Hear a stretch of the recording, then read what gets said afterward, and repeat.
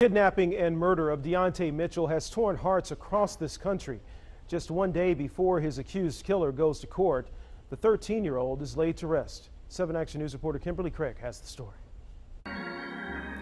His eye is on the sparrow.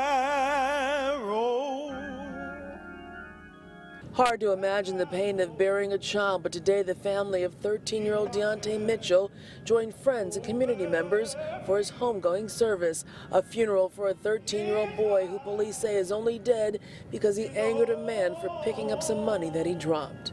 To stop the spirit of murder, we have to stop the murderer, and so something internally has to take place in the hearts of people.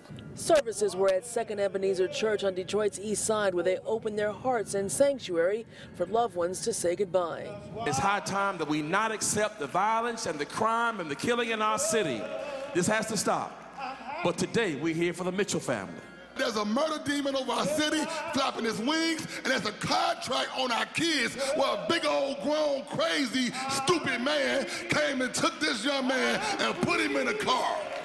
Pastor Maurice Hardwick, who is behind the Live in Peace movement, presided with a message of community engagement and standing up against violence.